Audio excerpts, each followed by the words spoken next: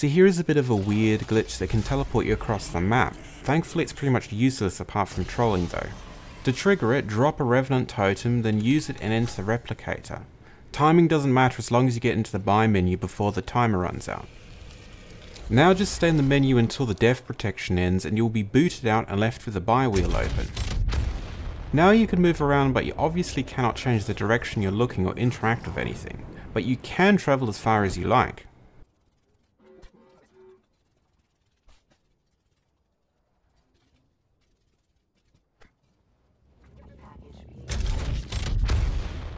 As soon as you leave the UI by making an item or just cancelling it, you'll be teleported back to the replicator location.